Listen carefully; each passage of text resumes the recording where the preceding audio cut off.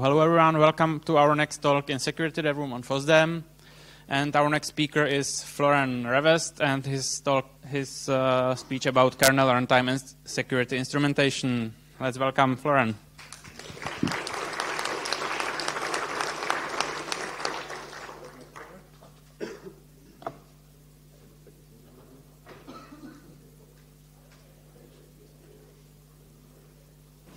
Good. Can you hear me? Great.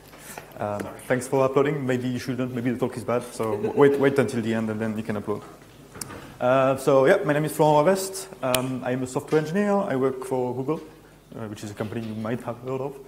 I work in a security team on a project called Kernel Runtime Security Instrumentation. But as you know, engineers like to use acronyms to sound more intelligent than they actually are.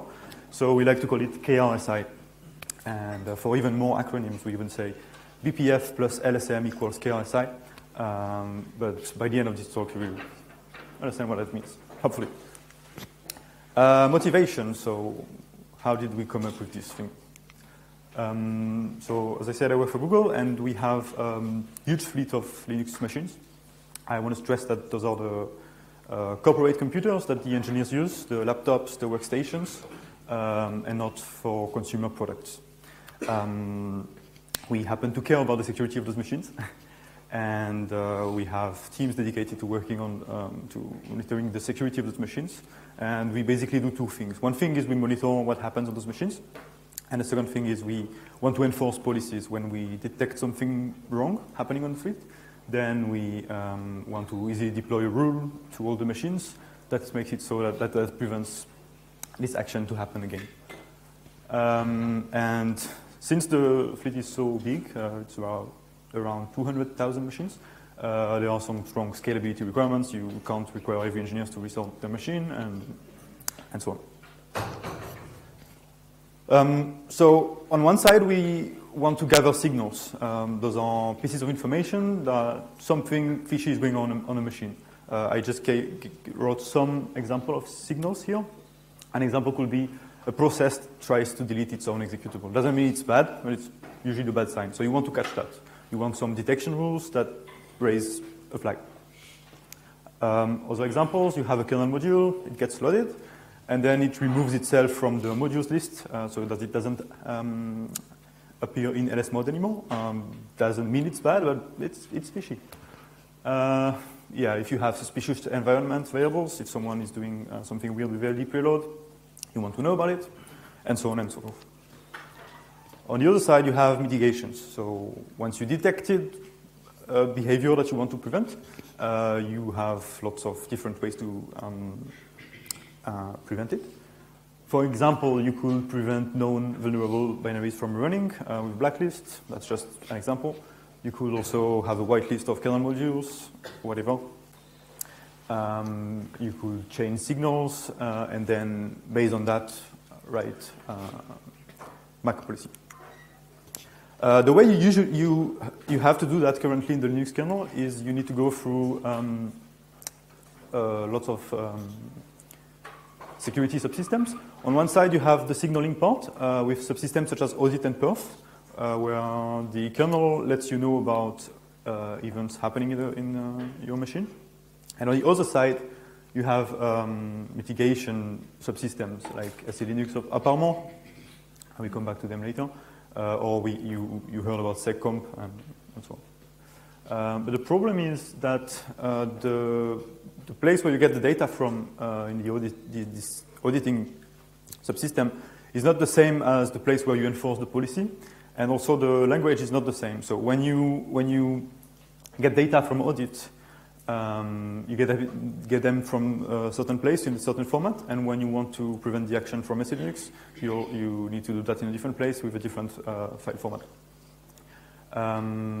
For example, if you want to add a detection policy for an environment variable, you will need to edit audit from the kernel space, also the user space program of audit, and then once you detect something happening on your fleet, and you want to deploy mitigation, you need to write a policy in another language, for example, for SE Linux, etc.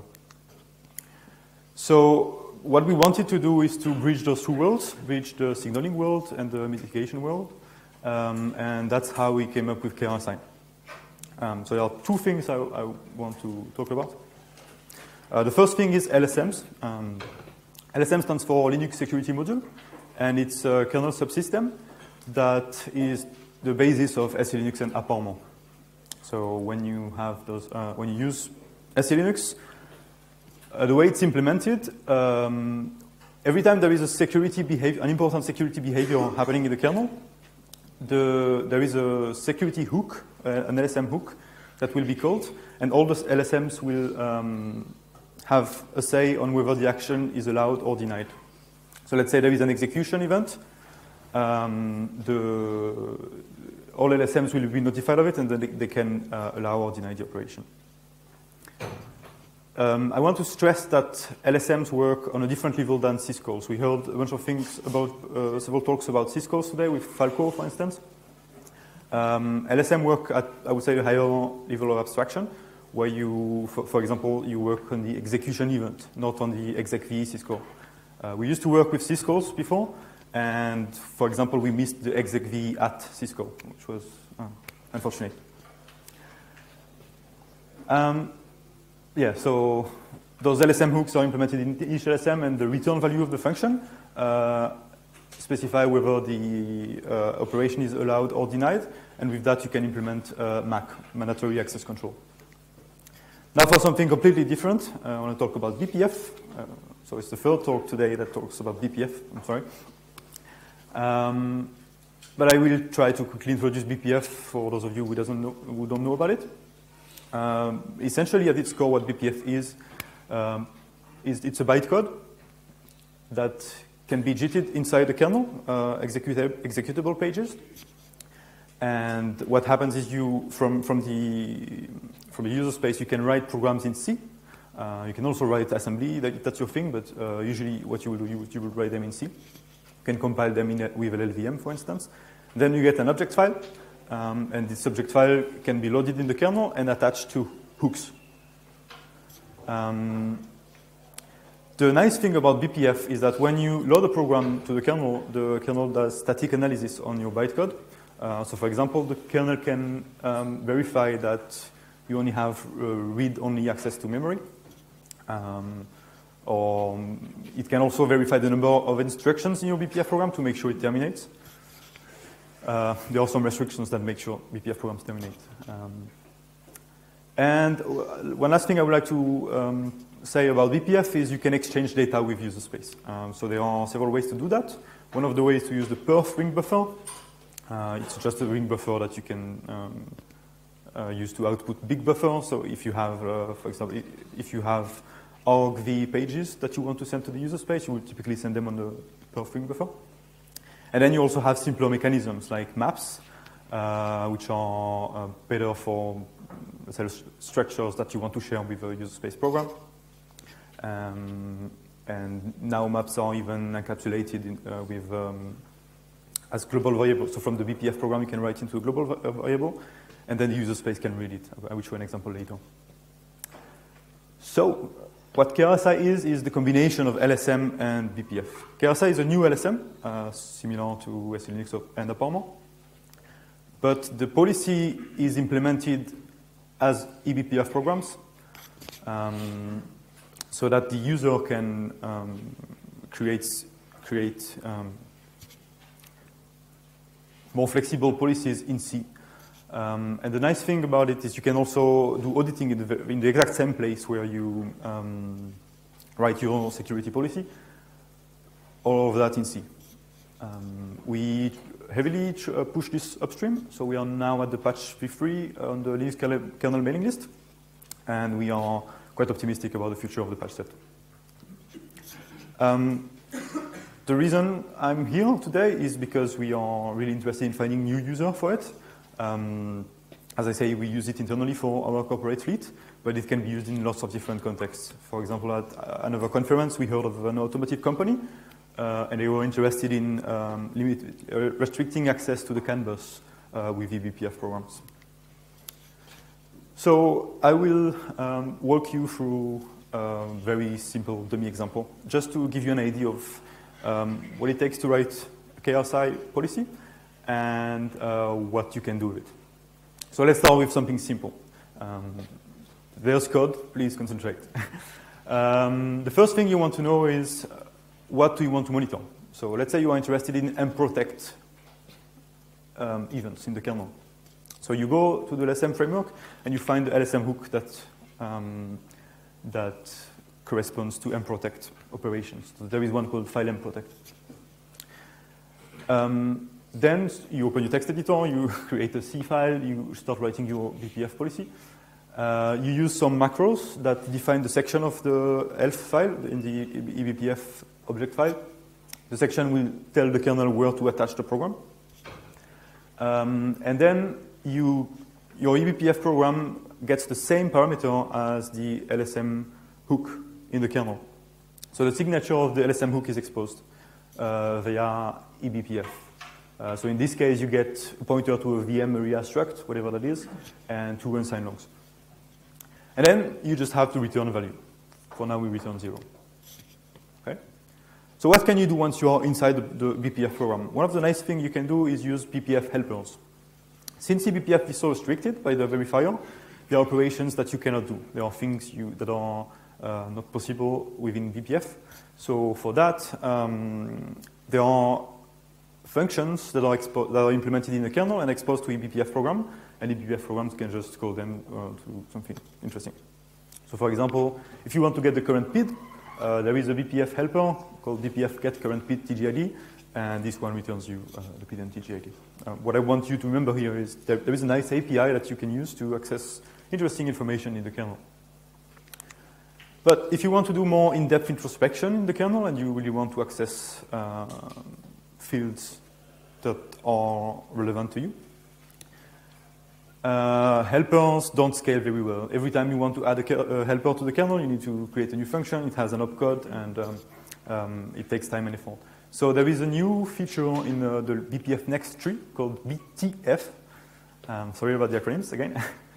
And what BTF allows you to do essentially is to access structure fields by their name instead of their offset. So that if you migrate your eBPF program to a newer kernel where the structure layout changed, if it's a different architecture or whatever, you haven't hard-coded the offset of the field in the structure, you access it by name, and then once you load the eBPF program into the kernel using, for instance, eBPF, the memory access gets relocated based on BTF debug information. It's similar to Dwarf. You have access to the structure, field, and padding. And the way it works for the eBPF program writer is, first of all, you have to define the part of the structure that you are interested in. So as if you were actually defining the VM area struct that exists in the kernel, but you only use the fields that interest you. So in that case, VM start. And then from the BPF program, you can just access the struct as any struct. Another thing I want to talk about is how you exchange data with user space. So I say there were different mechanisms. I will show the simplest example. Again, I think it's still in BPF next and maybe not in the mainline tree right now, but it will land there soon. You can define global variables that are actually shared between the eBPF program and the user space. So in this case, let's say we have an mprotect count, and every time we go through this function, we just increment the function. And then from the user space, when you load the program, you can look up the symbol of that global variable, and you can read the mprotect count value anytime you want from the user space. I believe that the way it's actually implemented is via BPF maps, but I'm not really familiar with the implementation. And then the last thing that is important is how you do MAC. You just change the return value. So it's a really dummy example. It's quite stupid. But let's say that you want to deny mprotect after the 100th mprotect call. Then you can write a simple condition like this, and you can deny the operation or allow it.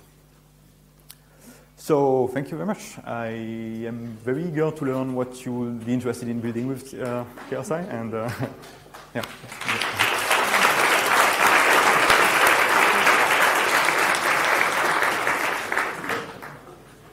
So, any questions?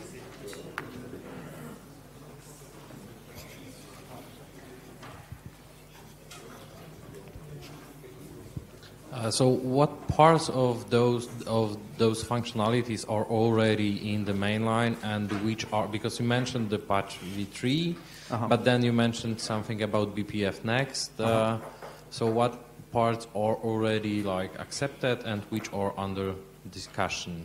Okay, so there are things that are part of BPF features. When I talked about global variables that you can access, this is part of BPF. We don't upstream those. We only work on the LSM itself. What I wanted to show you with this talk is how you would use our LSM. What we upstream is the LSM itself, and it's the patch v3 that is sent to the mailing list.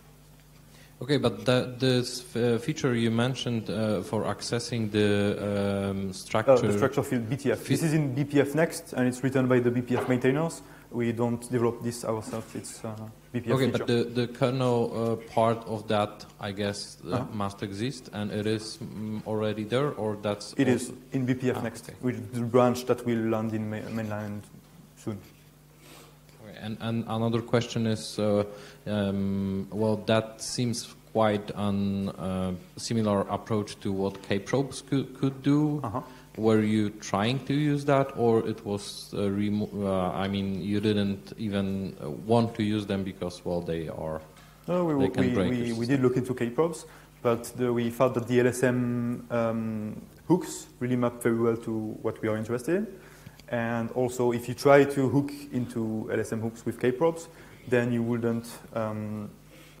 So there are things I haven't talked about here, but LSM are a bit more than hooks. They are hooks and also security blobs. The LSM itself can store data within the important data structure. So if you want to store something in task struct, LSM has an infrastructure for that.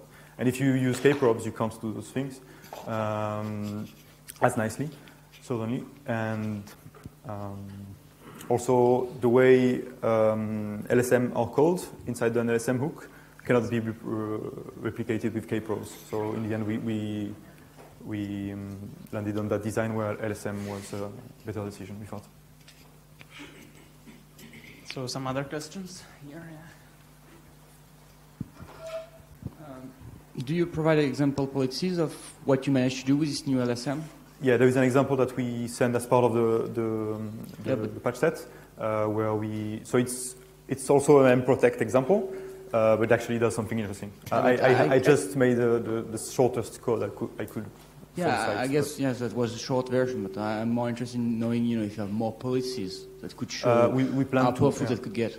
Yeah, and but it's still quite early in the upstreaming process, so we will publish example policies after it gets upstreamed and everything is finalized.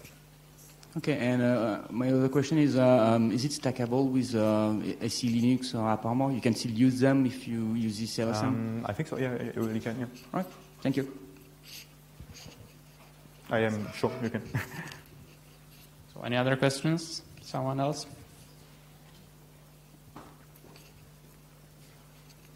So if no, I guess we can finish the talk, and if you've got some other questions, you can talk to the rest after the talk.